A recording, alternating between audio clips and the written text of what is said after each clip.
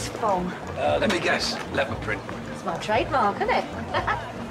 I think it brings out my inner wild animal.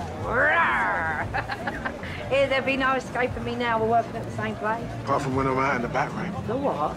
Is this real champagne? Yes. Really? What, Phil's pushing out the good stuff? Oh, anything to impress Cat. Was like I say at Foxcatcher, you know? There's a bum for every bike.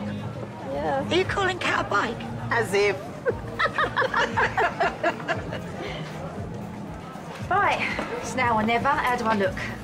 $1 million. Right, you lot. Thanks for turning up. This is a big day for me and Phil, and we wanted to share it with all of you. Now, for years, a lot of people around here have called me a scrubber. So, I thought I'd take over the laundrette. Oh, you go, girl. Now, not all of you know, but my dad, Charlie Slater, he was a cabbie. And one of my earliest memories is sitting on his knee and pretending to steer his cab. He was my hero.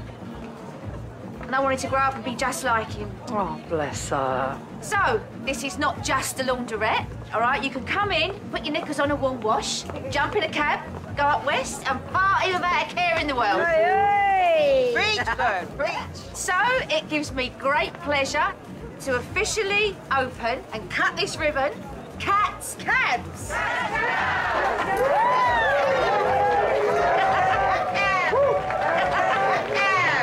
Love you, Dad.